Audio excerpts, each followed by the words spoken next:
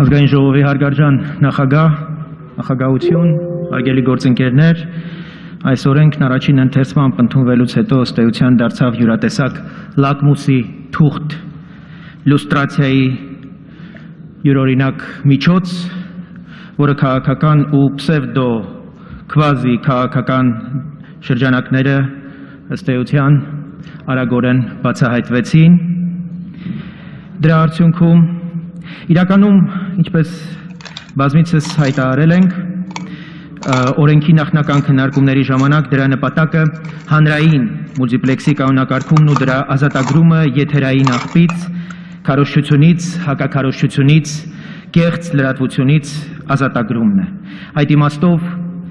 օրենքն ունի ընդհանուր ազգային անվտանգության նշանակություն, քանի որ տեղեկատվական անվտանգությունը ազգային անվտանգության կարևորագույն բաղադրիչներից է։ Այս ակնհայտ իրողությունները, սակայն, օրենքի շուրջ քննարկումներում մղվեցին երկրորդական պլան։ Օրենքի դեմ ծավալված հակաքարոզչությունն ու արշավը եկավ ապացուցելու օրենքի ընդունման խիստ անհրաժեշտությունը, քանի որ դրա դեմ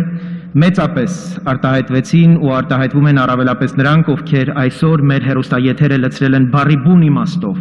տեղեկատվական աղբով, կացնային քարոզչությամբ ու հակաքարոզչությամբ, որը երբեմն հասնում է հակապետական մակարդակի։ Այս երևույթները մեր հեռուստաեթերում ուղղակի անընդունելի են և անթույլատրելի, և մենք օրենքի հեղինակներս ուրախ ենք, որ այս նախագծով հնարավոր է դառնալու մաքրել հեռուստաեթերը այդ տեղեկատվական աղբից։